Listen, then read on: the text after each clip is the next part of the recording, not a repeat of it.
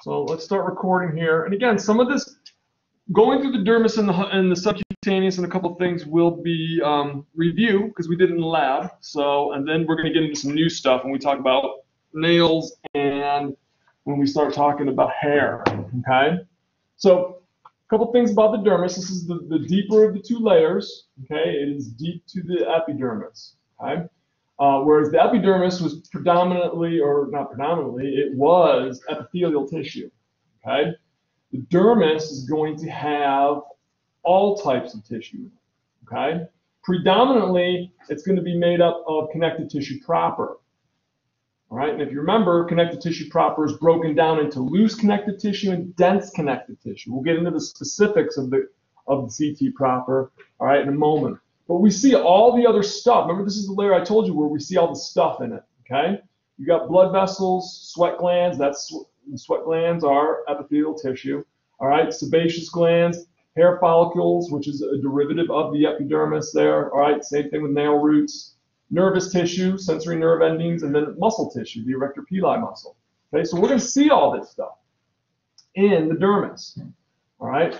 So there's two layers, the papillary layer, which is the more superficial of the two layers, and then we've got the reticular layer, and that's going to be the deeper of the two layers. Now we'll go down into more specifics here on this next slide here, okay? So the predominant connective tissue of the papillary layer is a loose connective tissue, and that's areolar connective tissue. And so something that you want to keep in mind, areolar connective tissue, all right, is loose, therefore it's going to be highly vascularized. So we're going to have some blood vessels in there, which is great. We want that because this layer is in close proximity to the epidermis. Epidermis is epithelial tissue. Epithelial tissue is avascular. It doesn't have its own blood supply. So we got to get a blood supply as close to it as possible. And we do that, all right, through this layer here. So when we see the papillary layer, it has these kind of bumps in it. And those are, you remember from lab, the dermal papillae. And up in those bumps, you'll see nervous tissue. You'll have, I was going to say Pacinian corpuscles, Meissner's corpuscles up there, but you'll also have blood vessels up in here. Okay, you can have some nervous tissue up in here, like Meissner's corpuscles. All right. So what happens is they interlock with these structures right here, and these are the epidermal ridges. Okay, so what I'm kind of filling in here, that's epidermis, that's epithelial tissue. And this configuration that we see here, this interlocking, all right, creates those friction ridges that we discussed, all right, your fingerprints, all right? And aside from being a great way to identify people, it's also those friction ridges actually make it a little bit easier for us to grasp things, okay?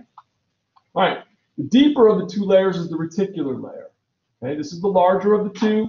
This is the one that has, all right, predominantly, all right, the dense irregular connective tissue. It's a great test question there, all right? Dense irregular connective tissue is the predominant connective tissue found in the reticular layer. One of the things about dense irregular connective tissue is that it's not as highly vascularized as areolar because it's a dense connective tissue. It will have less ground substance than a loose connective tissue, but it still has a decent amount of blood vessels there, okay? Which is important because of all the other items that we're going to see in that area there, okay? You've seen this picture before, all right? But just to kind of give you an impression here, all right, you can see down here, deep here in the reticular layer, look at all the different things that we have, but most of this pink here is representing that dense irregular connective tissue. And we have some nervous tissue here, all right, with Pacinian or lamellated corpuscles, all right. You've got some hair follicles and hair, muscle tissue, okay, and a bunch of glands here. And then you can see spread out throughout is going to be some blood vessels there, okay. All right. We talked about this briefly in lab about the orientation of the collagen and the elastic fibers found in our dermis, okay. And they're in these bundles, and specifically, these bundles are in a parallel orientation to one another, right? Which is important, all right? Because when you damage that tissue, and especially when we were discussing about surgical incisions there, all right, it's important that we understand the orientation of these bundles of collagen and elastic Collagen is going to add strength and support and stability to that tissue. And then elastic fibers, well, that's going to help to give them that kind of resiliency to different stresses and forces acted upon the skin. Okay, so like when you pull on the skin on the back of your hand and you release it, it should rebound nicely and go back into its original shape. All right, but if you've ever seen in older people, like in their 70s and 80s, their skin can't do that as well. Okay, and that's because there's a decrease of collagen and elastic fibers. Well, anyways, these parallel bundles that we see in the skin, all right, are going to be important when we talk about this, the lines of cleavage here. These are these tension lines throughout the skin that it's important when a surgeon, especially if they're a plastic surgeon, okay, when they're going to be making incisions, surgical incisions, that they're aware of where these parallel bundles line up, because if you make an incision perpendicular, all right, to those bundles, it'll take one longer to heal, and more likely you're going to have a greater amount of scar tissue. But if you make an incision parallel, all right, to those bundles, okay, then it'll be a much smaller incision. It'll heal faster, and you're less likely to have, all right, any type of excessive scar tissue there. Okay. Weightlifters. Okay. If you've ever seen anybody that has been, I shouldn't say weightlifters. I made the mistake of saying that in my other section. Bodybuilders. Okay. People that usually want to gain a lot of muscle bulk. All right, and they want to do it relatively quickly. All right. But unfortunately, when you gain muscle bulk and you get that muscle hypertrophy, the skin in most cases can't keep up with that. So it gets stretched beyond its normal capacity. All right, it needs to, and you've probably seen it in folks that have actually gained a lot of weight and then rapidly lose the weight. All right, and yes, they'll have excessive skin or over time. Some of it will get reabsorbed or resorbed, I should say, but a lot of that time they'll have some heavy skin. All right, but they'll also see stretch marks, and we refer to those stretch marks as striae. And it's because those collagen fibers were torn, all right, during that increase, that tissue hypertrophy, if it's muscles or if it's adipose tissue for folks that have lost a lot of body weight. Okay, but usually it's because that skin was stretched beyond its capabilities; it just couldn't handle it anymore. Okay, there's a certain limit there. All right, the last tissue layer that we're going to talk about, which is not, make sure that you star this and circle this, it's not a part of the integument, all right? That's a great true-false question. All right, that's the subcutaneous layer. And a lot of folks were answering hypodermis on their lab tests, which is great. You know, it tells me that you knew the different terms. I don't think anyone named it as superficial fascia, but that's fine. Not too many people use that term anyway. All right, but again, it's not part of the integument, and it's made up primarily of loose connective tissue proper, specifically areolar and adipose. Adipose for energy storage. If you know the functions of adipose, then you know the functions of the subcutaneous layer, all right, because it predominantly has adipose tissue in it. So we know that adipose tissue is for energy storage. We also know that it helps to insulate, okay?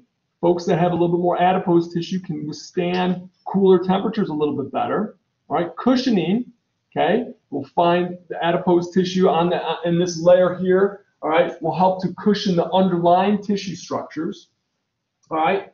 And protection, okay? Areolar connective tissue is great because remember, that's the body's packing material, but it also gives us places to have blood vessels infiltrate that area, which is perfect. Because if we have energy storage, we need to liberate that energy and we need to get it out to other areas of the body. How do we do that? Through the circulatory system. And what is holding on to parts of the circulatory system? The areolar connective tissue. Okay? So that's why we love to give, all right, drug injections into this area. Because of two things. One, it's highly vascularized, which is great, so we can get it out into the body. And two, it has a rapid rate of absorption. Adipose tissue is great like that, okay? So you want to know that the two reasons why is extensive vascular network, which allows for us to have a rapid rate of absorption, all right? Also, same thing with intramuscular injections. If you've ever had to get a test booster, all right, or your DTaP booster, the one in your arm, the one that's always sore, I hate getting that, right? Because I'm like sore for like 3 or 4 days afterwards.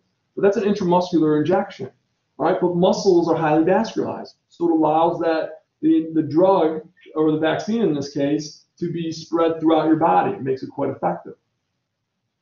Okay. All right, now we're going to learn something new. Okay, now we're going to talk about nails. All right, we're not talking about getting a manicure and pedicure, although some of that's going to apply to this. So we're going to be bouncing back and forth between a couple slides here. I want to go over a couple things. One of my favorite, every chapter I usually have one favorite, yeah, that's a lie, more than one favorite like factoid that is interesting to learn about in each of these systems. Well, one of my favorites for the skin is that nails are a modification of the stratum corneum. Kind of cool. The outer layer of your skin, what I'm seeing, you know, on all of you, your stratum corneum, all right, your fingernails are just a modification of that, all right? Pretty cool. So we're going to find your nails on the ends of your fingers and your toes. And their job is to, one, protect those areas, but also it's going to help when you're trying to grasp something or pick at something, okay? It's much easier to pull a splinter out of your skin with longer fingernails than with no fingernails, okay? So let's go over a couple parts of the nail. And I'm going to go back and forth between this slide and another slide. All right, so we're going to go piece by piece so you get an idea of what I'm talking about.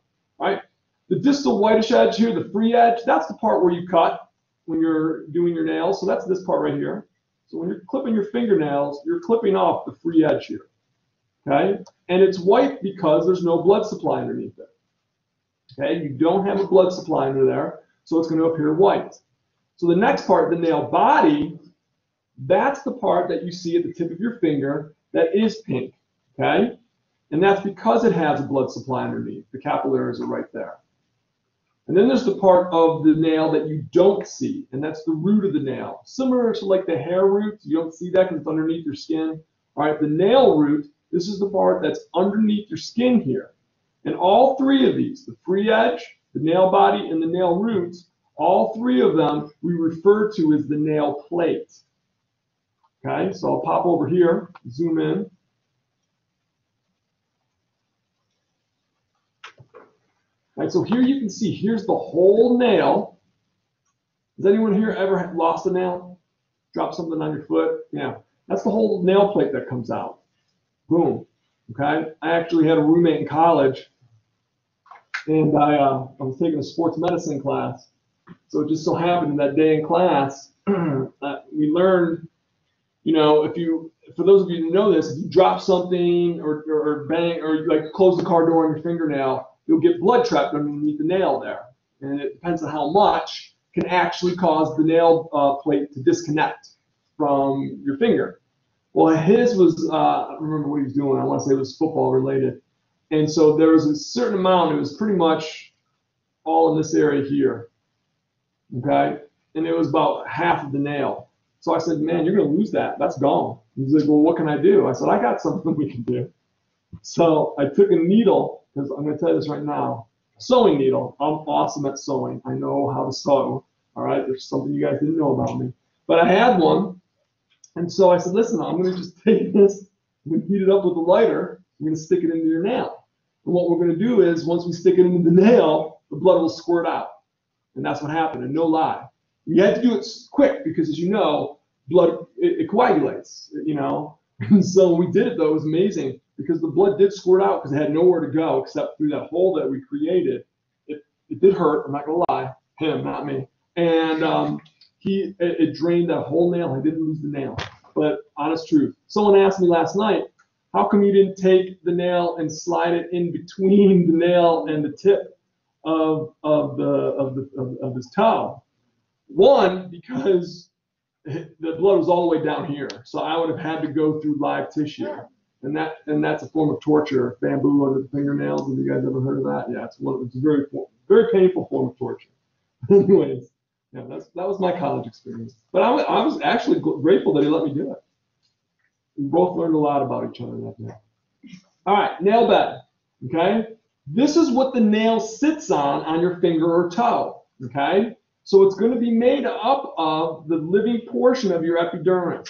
Okay? So that's all it is. So just think about like the nail bed, all right, is covered by the nail plate. The plate is like the sheet to your bed.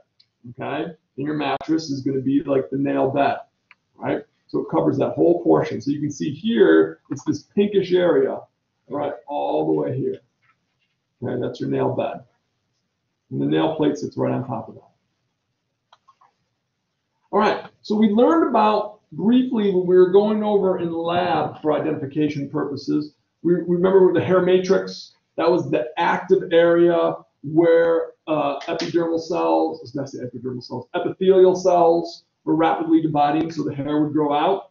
Well, in the same situation here with our nail. This is the actively growing part of the nail, okay? And of course, as you know, your nails push outward, okay? They go from the proximal portion of your finger to the distal portion. So essentially, they go from your knuckle out towards the tip of your finger, all right? So hence, that's why you have to cut your nails at the end of your finger and not the beginning of your finger, okay? So keep that in mind. That's the actively growing portion, all right? Lunula, with this structure here, I always think of the moon, all right? Luna, it's very similar in spelling, all right? But that's that whitest portion. So if you look on your fingernail, you can use your own nail, it's this whitest portion right here.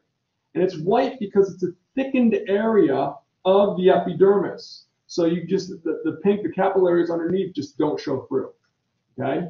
Yes, ma'am. Why is it that, like, sometimes it appears more on the You know, it just depends on how it's grown. Because in some cases, too, if you damage that area, too, you can actually kill, I'd say kill some of the capillaries, but you can damage some of the capillaries so blood won't flow through there, and it'll be a little bit bigger in some areas. That's one of the reasons. It just varies from individual to individual. Because I've noticed that about some of my fingers. I'm like, I can see it more on some fingers, but not as much on others. Yeah, that's a great question. All right. Sorry, hold on. There we go.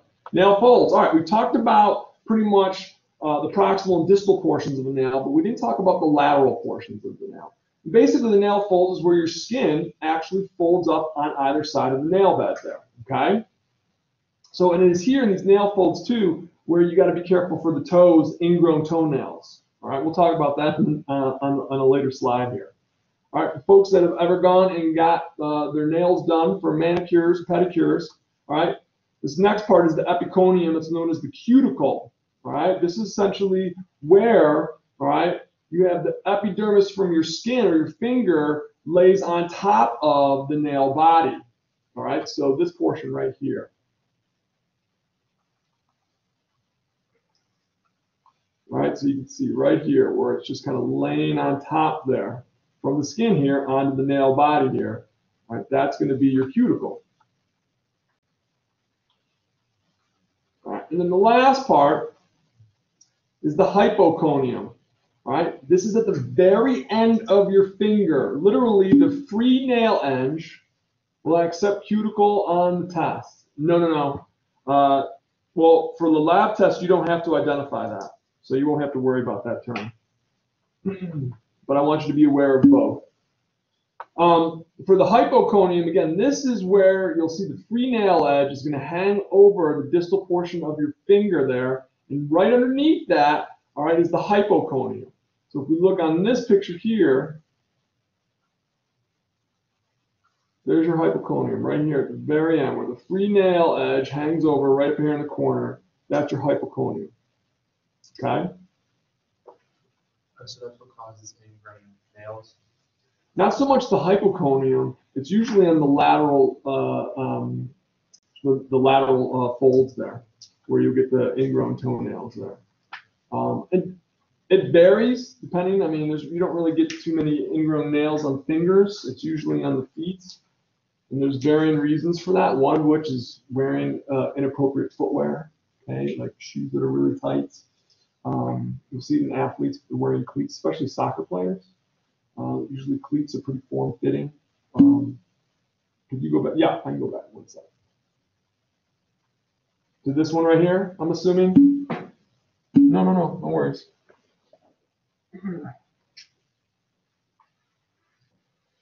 Okay, so nails are a really good indicator of health. You're very welcome, of health and nutrition.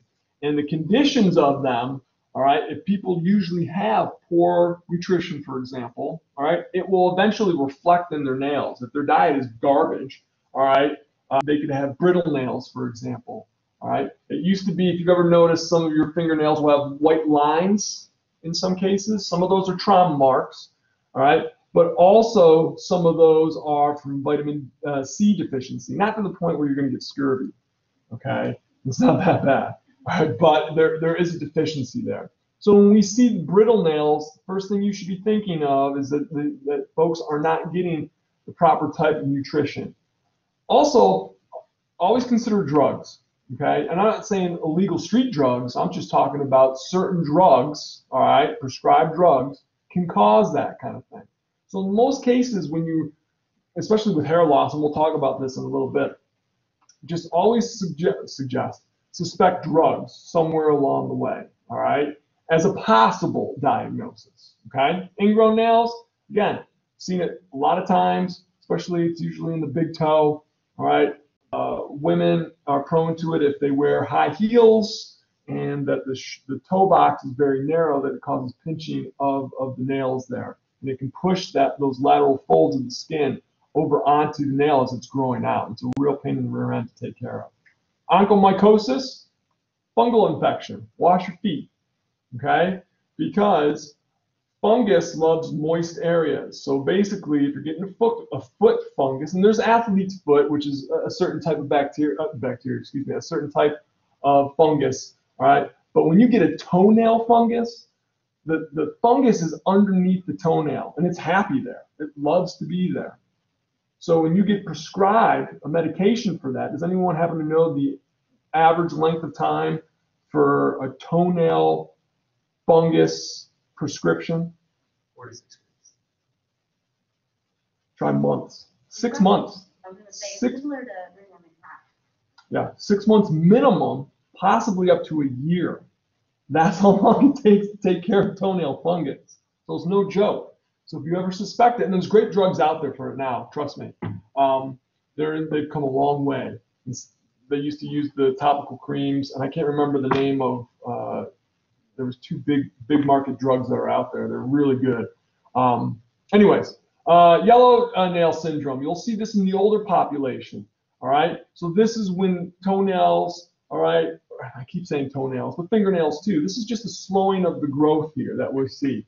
All right, so that's why you're going to see it in the older population. All right, normally when we look at our nails, all right, our nails are going to be convex, so they'll have this kind. If we're looking at it from the side, all right, it'll look like that. There's the free edge, and then here's your fingertip, kind of coming off there.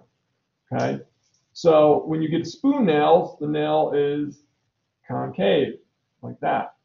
Okay. Bowles line, this is something that I was describing to you earlier about temporary interference with nail growth, and that can result from like trauma. Okay, something causes an issue there and it slows the nail growth there, and you'll see a white line there. Okay, and then vertical ridging, there's a good possibility that some of you might have vertical ridging. If you look and there's some ridges to your fingernail, in most cases it's just how your nail grows. It's not, it's usually just something harmless, and it's a pretty common situation. All right, let's talk about hair. Okay, hair is another epidermal derivative. Okay, comes from the epidermis. All right, but usually what we'll see is it invaginates itself down into the dermis here. All right, so when we're talking about one single hair, which your textbooks calls as a pilus, P-I-L-L-U-S, pilus. All right, there's 3 zones to that. The bulb, that's this big fat part at the bottom. Okay, and then obviously the root, that's going to be the extension from the bulb all the way to the surface of the skin. And then you're going to have the shaft that comes out. Okay, so you need to know this, all right, when asked. Okay, obviously we're pretty sure that the hair bulb is the swelling at the base. And this is where we're going to get that active growing region there. All right, so this is, all right, well, you'll see the living epithelial cells in the bulb. In the root and in the shaft, they're not living, they're dead. Okay? So the root is pretty much from the bulb all the way to the skin. Okay? And then from the skin out to the outside world, that's going to be the shaft. All right, let's talk about a couple of the components here of our hair itself. All right, that's growing here. We should be familiar with the hair matrix. Okay, that's that part from down here in the bulb Okay, and then you've got your hair papilla down here. That's the blood vessels that hang out here. And then just above it, right about here, in this region here, that's going to be your hair matrix. That's where we see those epithelial cells constantly dividing. And much like the epidermis, all right, when those cells were dividing in the stratum basale, where did the new cells go? They move towards the surface, right? Well, that's what happens in the hair, okay? The new cells, all right, will be pushed towards the surface of the skin, okay? And that's how it works. And so obviously we all know that because we all have to get haircuts from time to time, all right, or shave our arms and legs or shave our faces, right, because the hair is growing out of the skin, okay? Those are cells getting pushed towards the surface there, all right? So the medulla, now you're going to see this term here, medulla and cortex, right? The common pattern when we describe structures that have a medulla and a cortex, the medulla is more of the central portion of whatever we're describing. And the adrenal gland, the center of the adrenal gland is called the medulla. And then the tissue that surrounds the medulla is the cortex. It's going to be similar here. I'll show you a picture and I'll come right back, show you what I'm talking about so you don't think I'm crazy.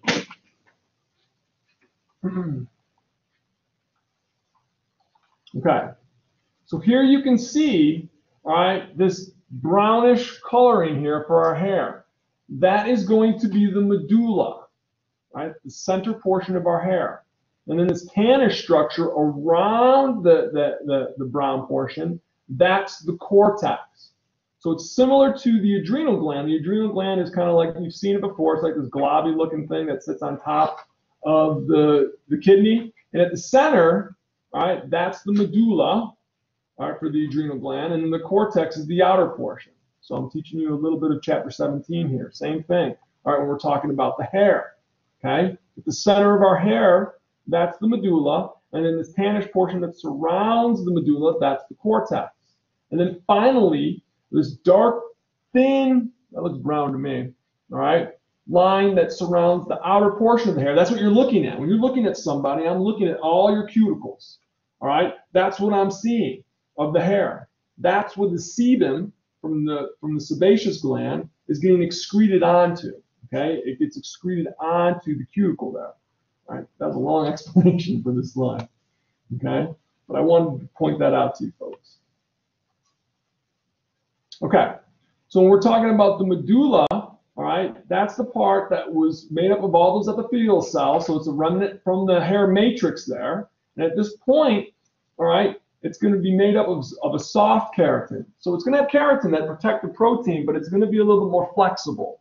All right, the cortex is the part of the hair that gives it its stiffness.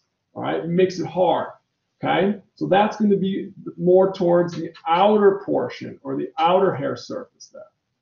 All right, and then what kind of like a hot dog bun wrapping around a hot dog, the cuticle is going to surround the cortex there. And that's what we're seeing when we're looking at each other. Okay, all right, you're familiar with these next two items, the hair follicle. All right, this is the structure that surrounds the hair root. Okay. And there's two portions to it. You have an outer portion to it and an inner portion. The outer portion is made up of connective tissue. Well, that's great because connective tissue is going to give that hair follicle its stability, its strength. Remember, connective tissue is usually its role is going to be stabilize or to support something, all right, for the most part. Okay, so that's what it does here, the outer portion. The inner portion, that's where we're going to see that epithelial tissue. Okay. So one of the things that you definitely want to understand is, all right, that the outer portion, all right, it comes from the dermis. But the inner portion, it came from the epidermis. So during your development, this is more of an embryology topic, but you have your epidermis on the outside, and then I'm just going to use this as the dermis on the inside. Well, at one point, all right, parts of the epidermis just start to sink down into the dermis. It invaginates into that. Okay, and then it differentiates into certain tissues. Well, anyways, all right, the actual epithelial tissue that came from the epidermis is going to help to form the hair that grows out. And then the actual hair follicle portion, all right, that surrounds that, that's going to be made up of dermis tissue, all right, and that's going to make up the connective tissue portion of that. This next structure is the erector pili. That's the that's the smooth muscle, okay? And this is the smooth muscle that gives you goosebumps. And it depends what source you're reading. You can also call it goose flash. Point being is it puts bumps on your skin. And the reason why is because the smooth muscle, meaning, remember, it's smooth muscle, so it's involuntary, right? We cannot consciously control that, all right? So it is going to stimulate that muscle to contract. And that muscle attaches from the hair follicle onto the dermal papillae here. So when it contracts, it pulls the hair follicle more upright, and it creates that bump on the skin there, in which the hair is coming out of. Okay? Part of that can be from certain sympathetic, because it's a sympathetic nervous system, a fight or flight response. But it could be if you're cold, right? It's a way to actually help with thermal regulation, right? But it also can be a reaction from a sympathetic type of stimuli, right? If you get chased by something, you can have that. If you get, I don't know, excited for Christmas morning to wake up and open up your presents, you can get I was gonna say goose pimples, goose bumps. All right. All right. So here's that picture we were looking at earlier. You want to understand that hair has a lot of functions that are similar to skin. Okay. So we look at hair for protection. Well, what is that supposed to mean? Well, for someone like myself, it's great that I'm not bald, because if I go out in the summertime, all right, and I spend more than a half an hour out there, if I didn't have hair on the top of my head, my scalp would get burned. So it's going to help to protect the underlying skin there from getting sunburned. All right, facial expression all the time. All right, eyebrows being raised. All right, helps with understanding it, and especially now when I'm looking out at you folks sitting in the classroom, I am very limited onto your facial expressions, besides just what your eyes are doing. So I have to rely more on some of the facial expressions involving the hair. All right, heat retention. That's what the goosebumps are for, right? For the hairs on your legs and on your arms, right? But also on the top of your head, right? In the wintertime, some people have a tendency to grow their hair longer, so they have more hair on their head to hold the heat in a little bit better. Sensory reception. It doesn't have to be a strong wind, but a slight breeze. Sometimes you'll feel it on your skin, all right, because it's moving the hair, and that hair is stimulating, all right, some of those tactile and sensory receptor cells in your epidermis and in your dermis. And so it's going to send sensory information to your brain and spinal cord. Visual identification. One of the ways that we're able to tell if somebody's, I hate to use this term, old, is if they have gray hair. Or white hair even, okay? That's not fair. That happens early. It does. It definitely does. It happened to my mother. And my sister-in-law. She's in her 20s and half her hair is gray. It's a genetic thing. And then chemical signal dispersal, pheromones, all right? So usually around puberty time, you start to grow hair in your armpits and your groin area there, and you start to activate, and we'll get into this, into which glands start to get activated in puberty also. But those glands will start to create their secretions, and those secretions go out onto the pubic hair there, and mainly the axilla, the armpit region there, and then it'll get spread and give that person a certain scent. Sometimes that scent might be delightful. Sometimes that scent is offensive. All right, but regardless, we refer to that as pheromones. All right. All right, hair color. I didn't get a chance to say this to you folks in this class, but in I think the previous class, I mentioned that melanin gives your skin its certain pigmentation, but it also gives your hair its pigmentation, and it also gives the iris, all right, of your eye its pigmentation.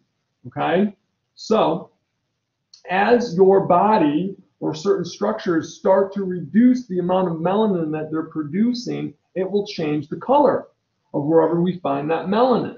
All right, so when your hair starts to produce less melanin, it will go into a gray pigmentation. All right, so when you see gray, it's a reduction in melanin production. Okay, when you see white, that means there's no production of melanin, all right, in that structure. Okay, So I don't know enough about this, but I'm a ginger, and so most gingers, I won't say all, but most gingers, all right, at least for males, their beard and in their hair, they won't be gray. It'll go straight white.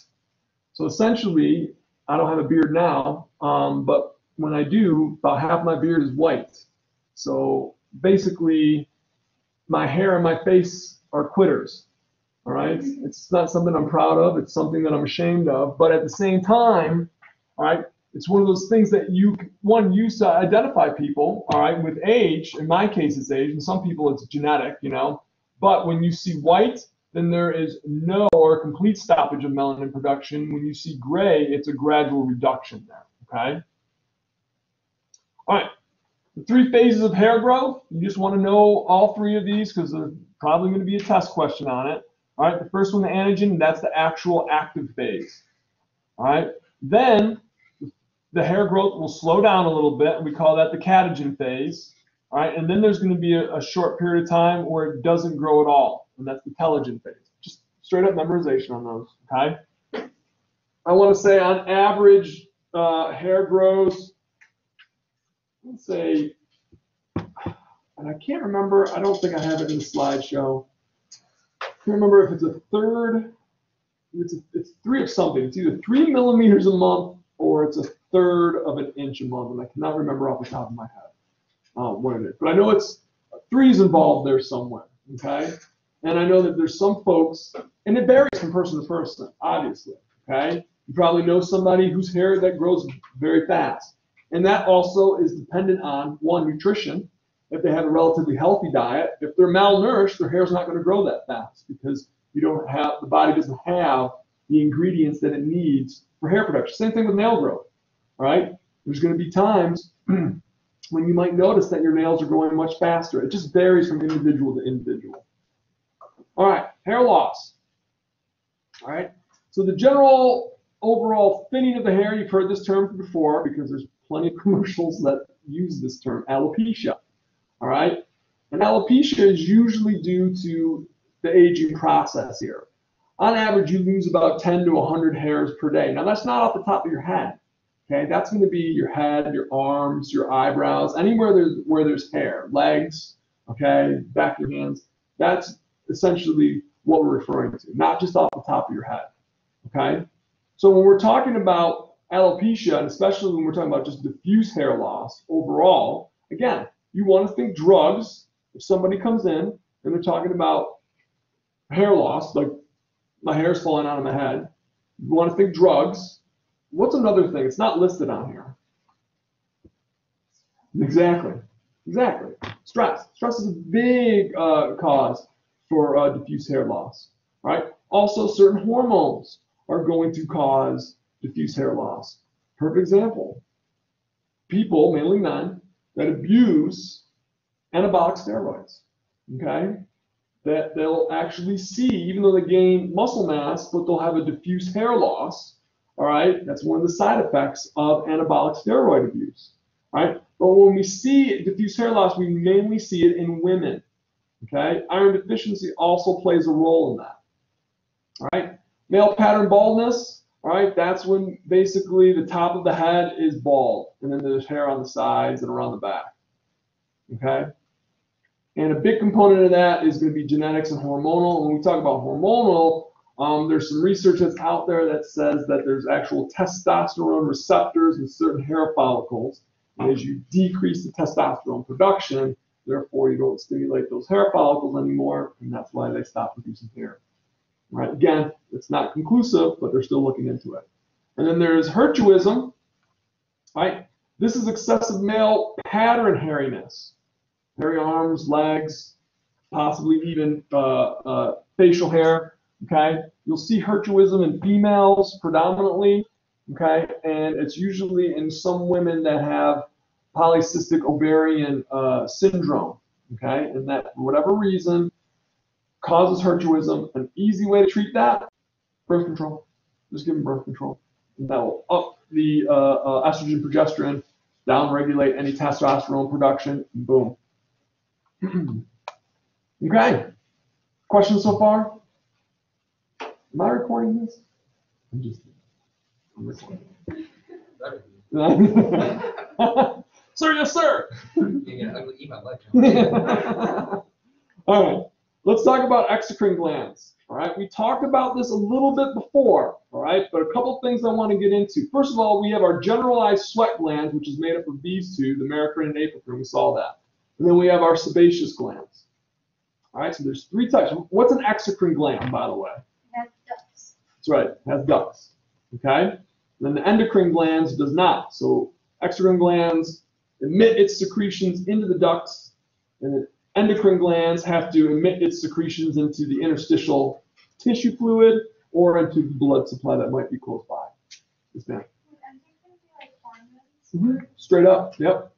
Your ovaries, the testicles, the medulla, your adrenal glands, thyroid glands. Your pancreas is actually the only organ that is both. It's an exocrine and it's an endocrine gland.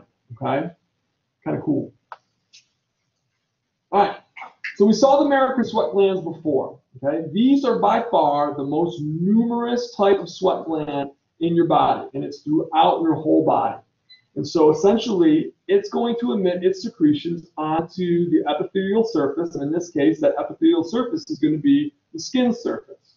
All right. So we talked about how it gets rid of its secretions. It does it through the process of exocytosis, and I'm going to assume that you all are pretty well read and understand what exocytosis is. But if you don't, remember, real easy. EX, exits.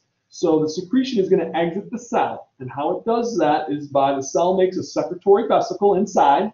It packages up the secretion.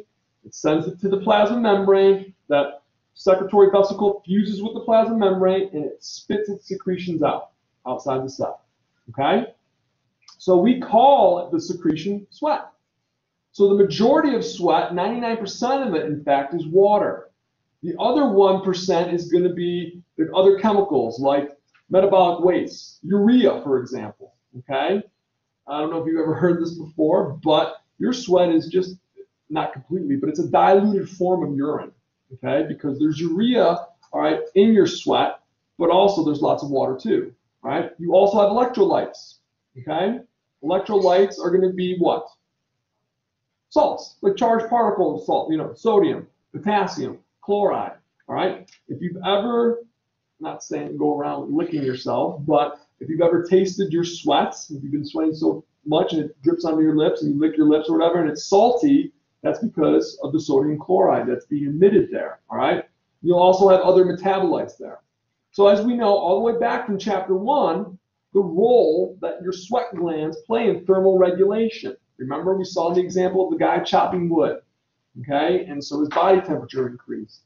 So his hypothalamus then upregulated, all right, the functionality of his blood vessels, all right? And it stimulated the sweat glands to emit sweat. And once that sweat evaporates off your skin, it gives you a cooling effect. And at the same time, you get vasodilation of the blood vessels in your skin, letting more heat off of your body.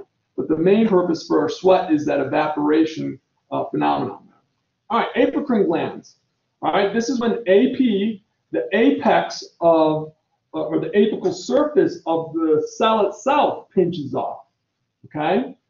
So in this situation with the apocrine glands, you're going to, one, associate these glands with area where there's hair. And I want you to think specifically pubic hair. Okay? So that's going to be hair found in your armpit, the axilla. You don't get that until you hit puberty.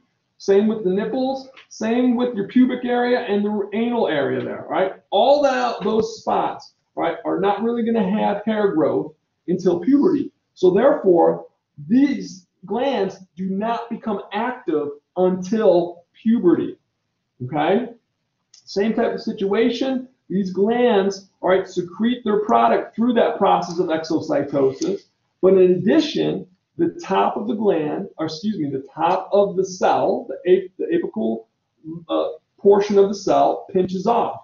So therefore, all right, the glandular secretions are going to be thicker, more viscous, all right, more cloudy. And because we already know what macromolecules make up the plasma membrane. Right, lipids and proteins, okay? And that's what we see here. These secretions, in addition to whatever they're secreting, all right, but because it's pinching off the plasma membrane, we're going to get additional proteins and lipids, all right? And guess what? Bacteria love to eat on that stuff. They love it. They love carbohydrates too, don't get me wrong. But here's what happens when somebody starts to sweat and they stink, okay? And now, sometimes it can be because of their pheromones, but at the same time, what will happen is you have bacteria, we all know, growing on our skin. It lives there. It loves to be there, all right? So especially in the moist areas, which are going to be armpits, pubic area, the anal region, all right? You're going to have bacteria in those areas. So when you start to sweat through these glands here, all right, you're going to be emitting those proteins and those lipids onto the hair there. Well, there's bacteria there, so they're going to start to utilize and metabolize those proteins, those lipids, and as a byproduct, much like we do, all right, and our cells, we're going to have waste products. The bacteria have the waste products, and it's that bacteria waste products that creates the stinky odor. So now you know. And so that's why for any of you that have teenage sons like I do, I'm always telling them to take a shower because it stinks. All right? All right, so keep in mind, these glands do not start working until puberty. So just in your mind, if you're trying to learn where these are found, just think in areas that are going to see hair growth during puberty, okay? All right, the last type of gland, all right, are holocrine glands. These are the Holocaust glands. These are the ones that disintegrate, they self-destruct, all right? The whole cell itself just breaks down, okay? So it's going to make a very thick secretion. We call that sebum, okay? And we'll see it, all right, that it's going to be emitted onto the hair, but as that hair is erupting out of the skin, it's also going to get onto the skin there, all right? What I love about sebum is that it has this property here. It's bactericidal. Cool, kills off bacteria. We could use that, especially when you're in puberty, all right, and you get acne, all right?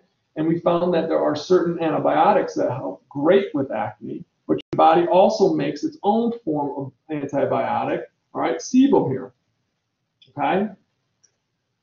So this this gland becomes active when we see hormone production occur, usually during puberty, but our sex hormones, the androgens there, okay? So again, this is another gland that becomes activated during puberty, thanks to the hormone production that occurs, namely androgens, okay? Sex hormones. You guys seeing this? Am I going slow enough, or am I going too fast? I can slow down. Some of this stuff I know we've gone over before. Again, don't hesitate. Don't hesitate. Okay. Whoops, I didn't want to do that.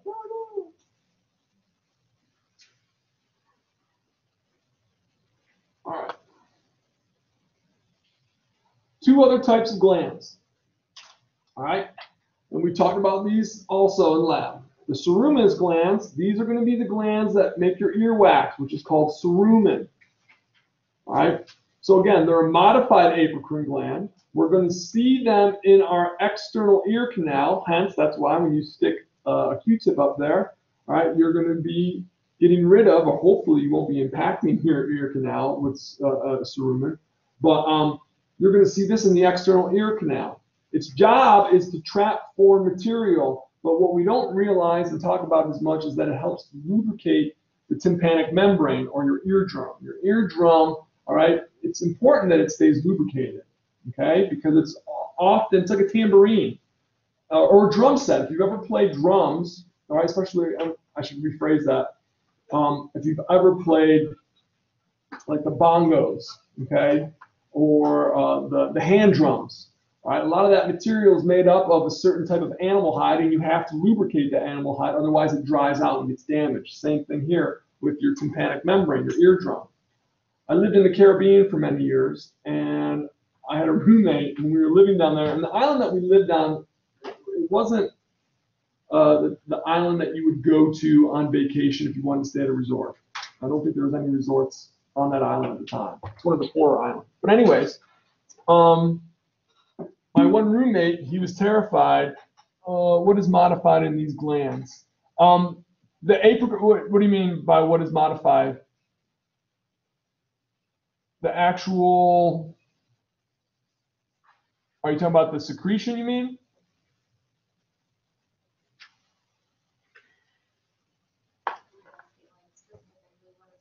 Oh, actually, yeah, right. Okay, I see what you're saying. Yeah, with the modified apocrine gland, all right, it is pretty much obviously going to be the apical area there, but in addition to that, you'll see some of the organelles that are also being secreted out. But you got it. So my roommate decided that he wasn't going to clean his ears out. He said the reason why is because there's a certain population of certain insects on this island, and he was terrified that they were going to crawl into his ear. And especially he was one of those folks that had read one too many articles on spiders. They say that, I think, I don't know if it's true or not, but it's like, what, 5 or 10 spiders crawl into your ears every year or something like that? Have you guys heard that? Okay. So for the whole 3 years that while he was there, he never cleaned. I know. But for the whole 3 years that he was there, he never, ever cleaned his ears. And at the same time, he never had any of the bugs crawl into his ears, so I guess it worked. All right, mammary glands. Okay, we talked about this. These same type of situation, these glands will not become active until there's a certain stimulus. And it's that stimulus, all right, for the mammary glands is usually going to be childbirth.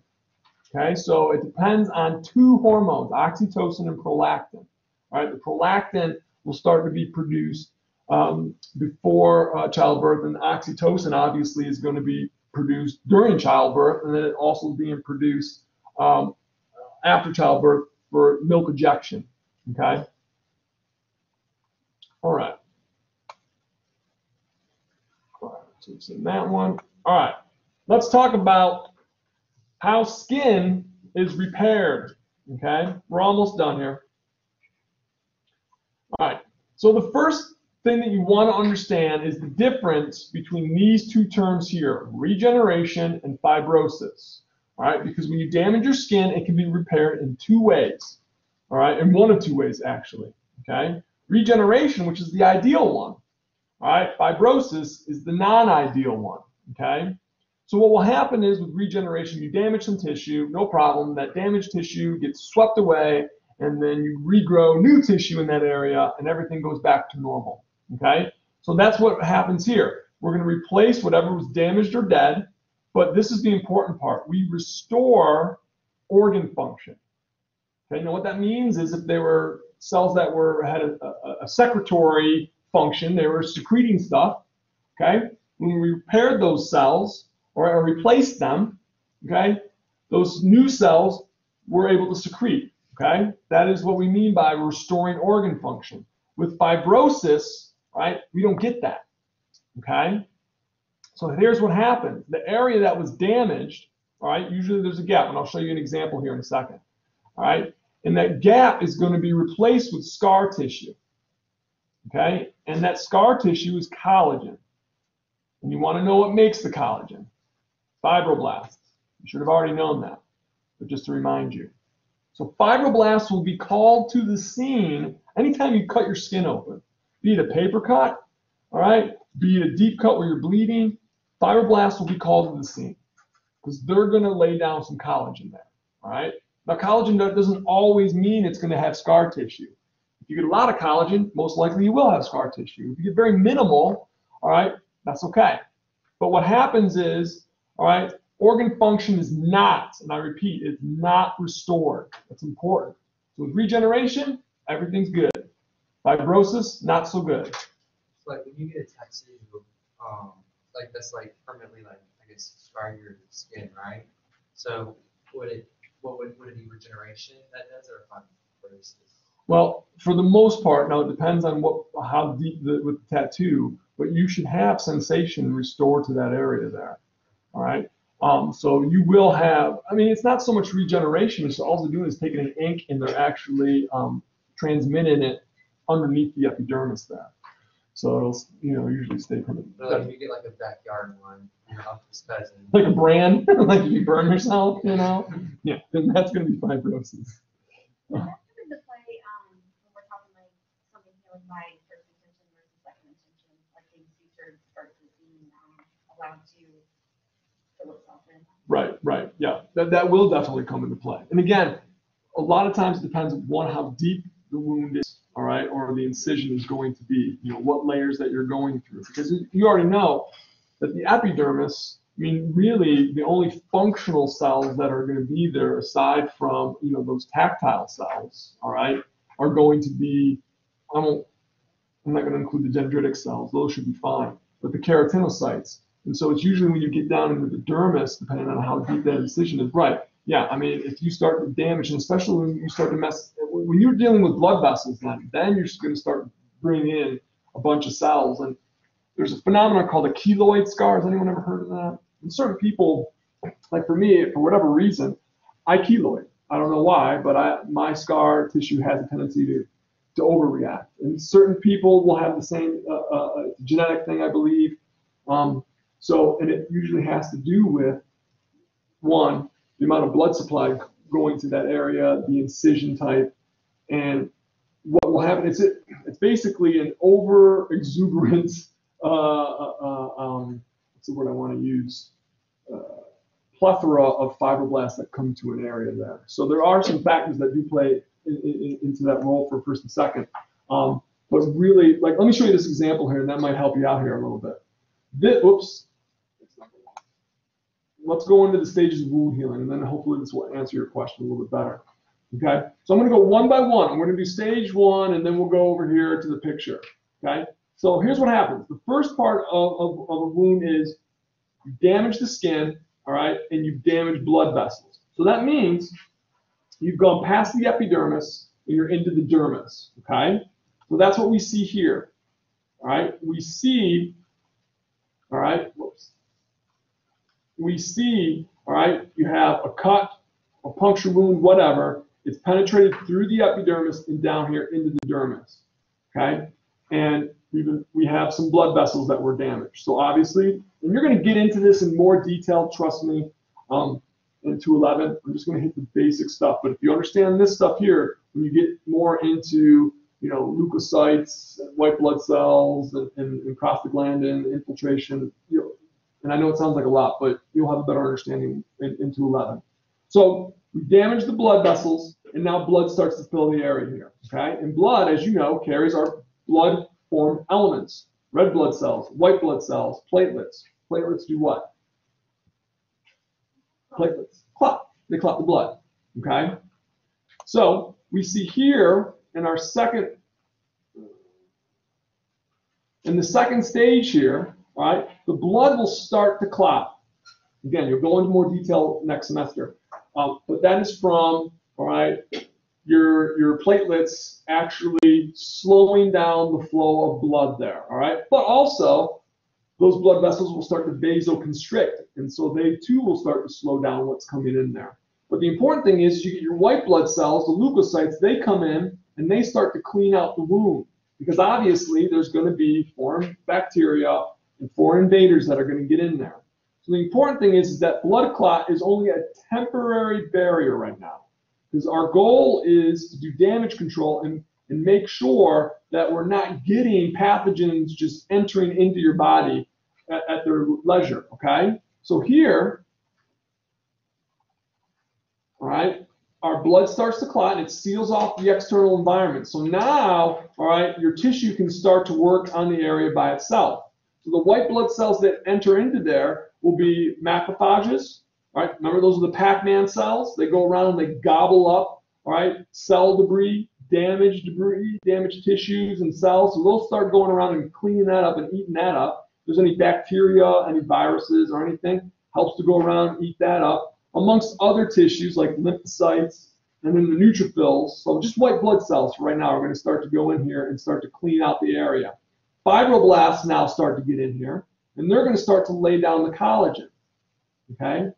Now, one of the problems is, and this goes on to your question about first and second degree, what were you saying? The first and second Tensions, yeah. Collagen fibers, and this kind of goes back with the lines of tension, but collagen fibers, what you'll find out is if they lay their fibers down parallel to the existing collagen there, you'll minimize your scar tissue formation. Right? But that also has to determine how big the wound is. You know, if it's I don't want to say a paper cut, but if it's like a paper cut incision, that's even smaller than a scalpel incision, hardly anything. But if it's where, you know, a chunk of metal flew into you, that's going to be a different story there. So we're going to get the fibroblasts, and they're going to start to lay the collagen down in that area. Okay? So now what's going to happen is, now we got the bleeding stopped, all right? Now we had that damaged blood vessel. We have to repair that. So we're going to grow either new blood vessels or repair that already damaged blood vessel. And now we're going to start to create what's called granulation tissue. And that's like your scar tissue, okay? So that collagen fibers are being laid down, all right? Coming back over here, you can see, right? Now we start to recede back this area here, but all this is just fibroblasts, and they're hard at work laying down collagen. And at the same time, we're going to try to unite these damaged blood vessels. Now you'll get some smaller blood vessels up here. That's called neovascularization. That's when we get these small blood vessels to bring the blood-formed elements into this area here. Eventually, those can either stay or they'll be resorbed and destroyed because we don't need them anymore. But again, we try to repair what was severed here if we can. If not, because scar tissue's gotten in the way, then it's no big deal. We'll just grow new blood vessels in other areas so we can make sure the tissue can still have that. Okay? So then finally, in our last stage here, all right, now we're going to get whatever epithelial tissue that was damaged in the epidermis, all right, as long as we can reestablish that stratum basale level there, then we can start to grow that epithelial tissue back out. And eventually that scab, that blood clot, will just flake off unless you pick it off, okay? So, and that's the final stage here. All right, again, there's more detail to this, but for our purposes right now, we're just going to hit you with the minimum stuff. Okay, so you can see, all right, we got these new blood vessels, but they've kind of retracted because we no longer need to worry about that because we've regrown our epidermis here. And then you've got your scab here, which will eventually flake off. And then these cells, these new cells will push out, and eventually that tissue will be brand new. Okay, so it all depends really on how bad the damage is, how much scar tissue is formed, and determining, all right,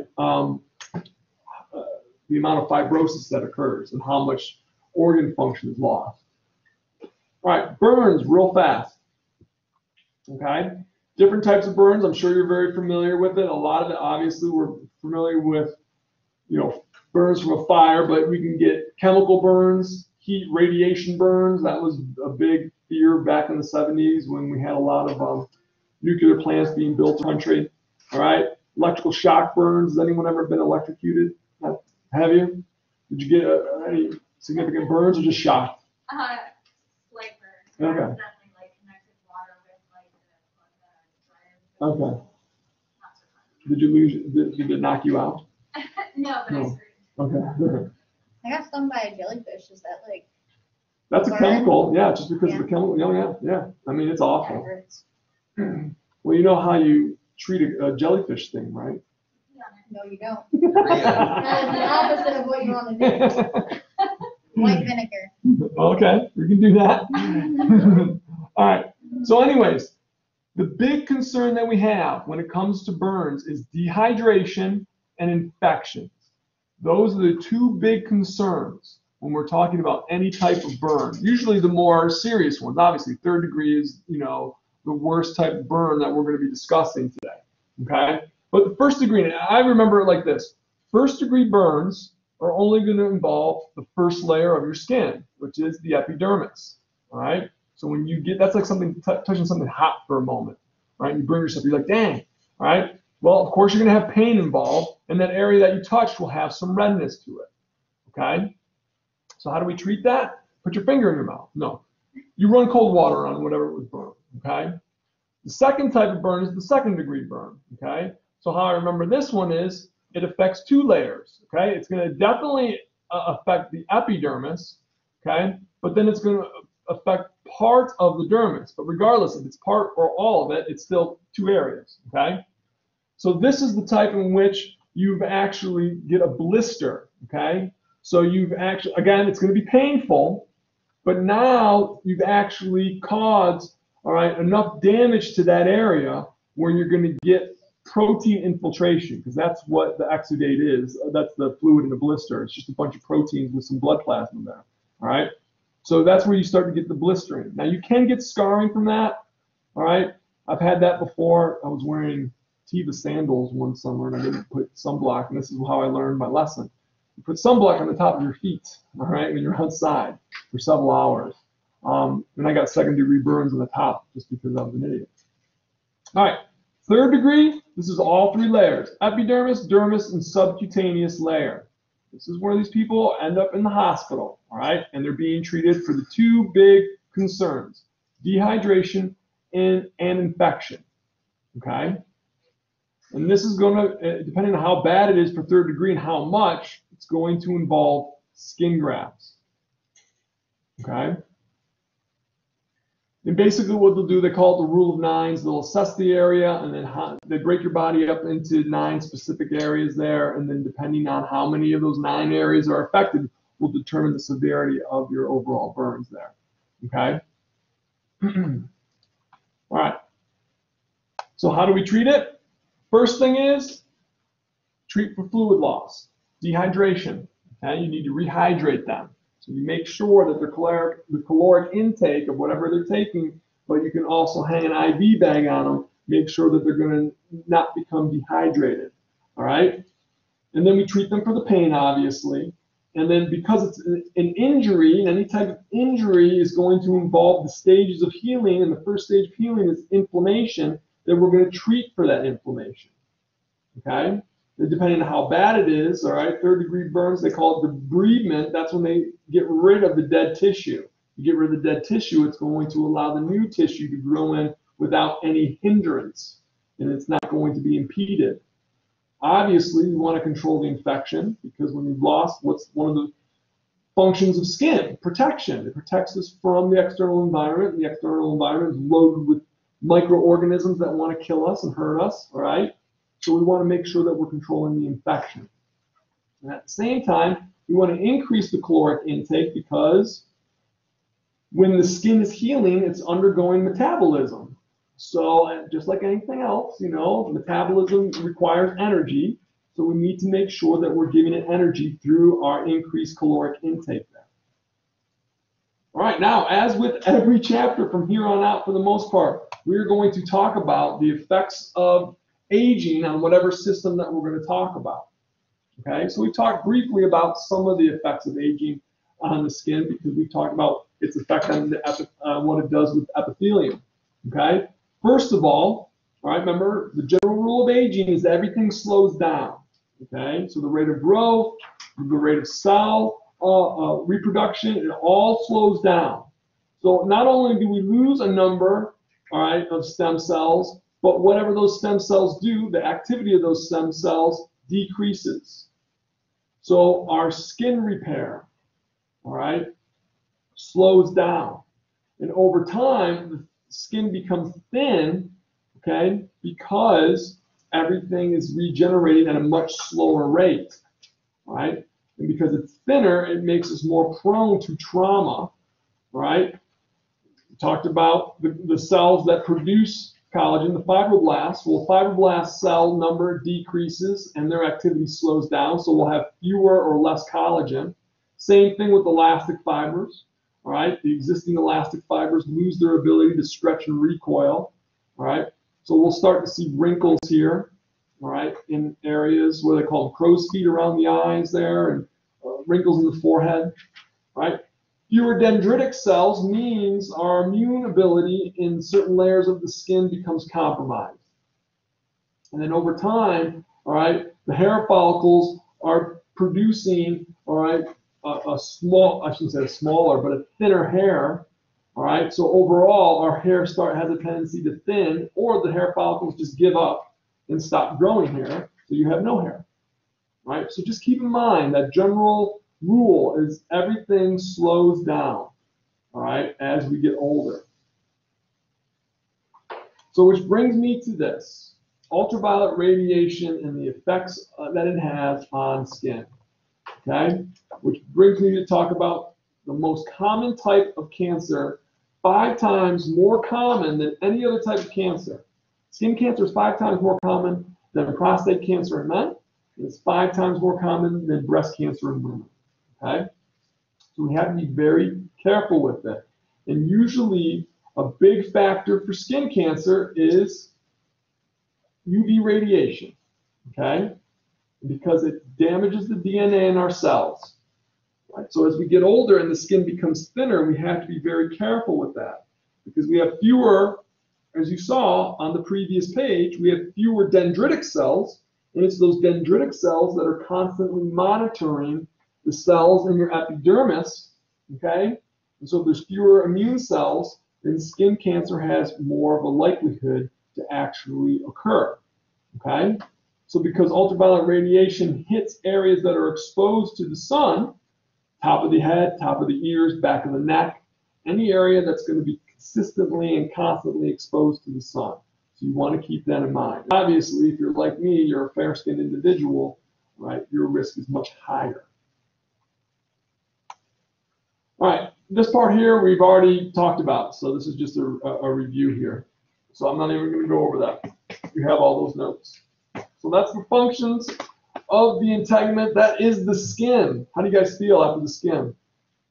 Good? I like it better than cells. Wait till you get the bones. Bones are going to be fun. Bones and joints are actually pretty good too. Joints are, that's way better than cells. Yeah, I know. Yeah. Well, and from this point on, good, I'm glad the refresher helped you out. From this point on, you guys we're going into systems now. All right, we're going to do the skeletal system next. You guys get to, I see you guys. Y'all, I'm in the South, so I got to use y'all. We get to learn about the skeleton, and you're going to learn a lot of things that you didn't realize about bones. All right, we're going to learn how the bones grow and how these cells and the cartilage cells, what they start to actually, how they reproduce and whatnot. And then muscle cells, nervous cells. We're getting some really interesting stuff. So the I don't want to call it the minutia, but the real small organizational systems are kind of out of the way now. Now we get to go on and explore some other stuff. So let's take a break. This is a good time to take a break. And what we'll do is give you about 15 minutes, and then we'll meet back here, and we'll finish up the spine, and then we will